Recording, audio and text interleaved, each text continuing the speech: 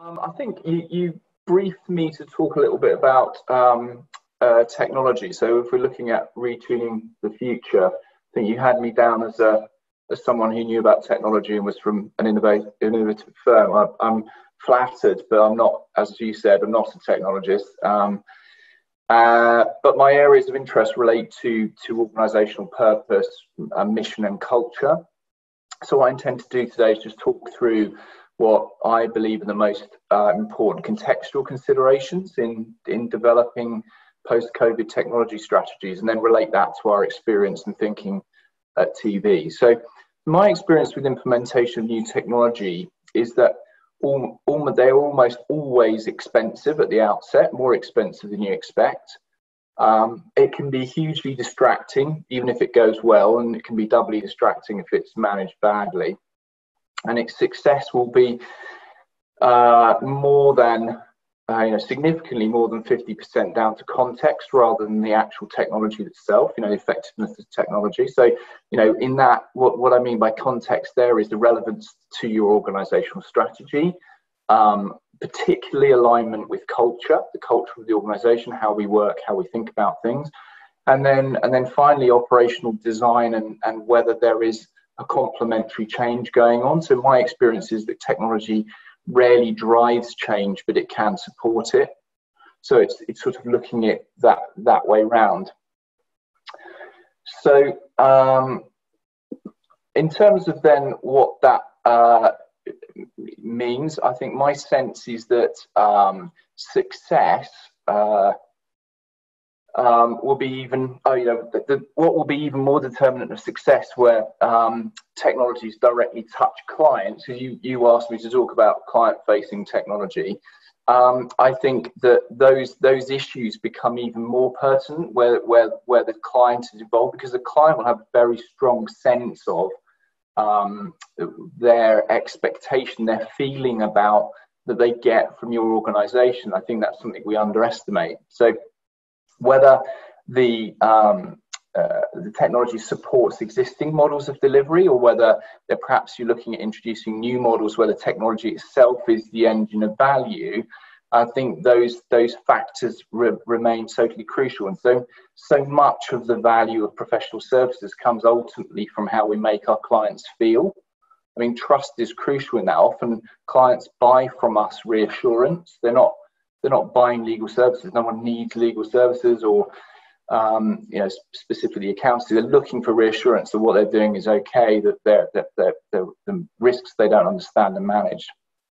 So if there's any misalignment between a new technology and the client's broader experience of the organization, then that will make them feel uncomfortable.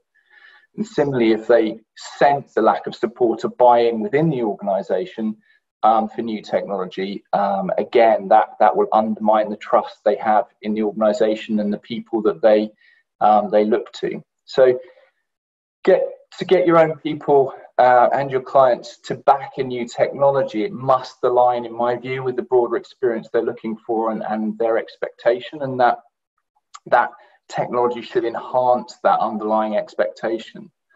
So for us, in terms of implementing technology in this COVID situation, as Carlo so well explained, we've had this reset in expectation. We have this opportunity, the status quo has been unlocked.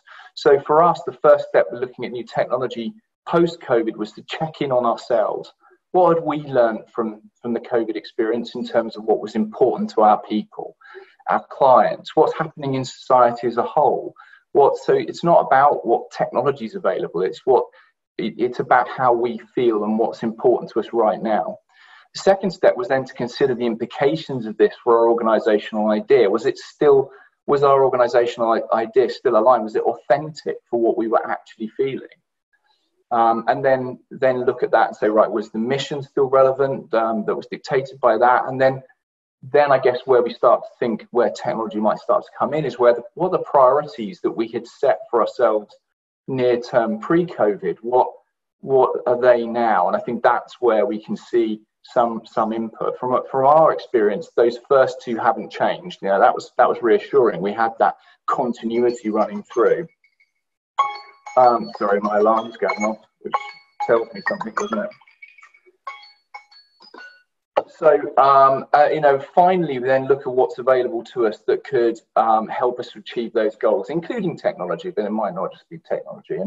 And I think the key for me is that by taking this approach, you have a clear framework against which you can make your decisions about technology investment and certainly prioritizing that investment when there's a long list of things which we all kind of feel a pressure, we should be doing these things.